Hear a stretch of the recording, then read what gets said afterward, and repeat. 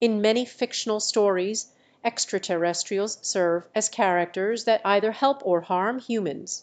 Their actions vary depending on the story, but in the context of the book To Serve Man by Damon Knight, the extraterrestrials appear to serve humanity by offering them solutions to various problems. However, as the story progresses, it is revealed that the title To Serve Man is actually a cookbook, implying that the aliens' true intention is to use humans as a source of food.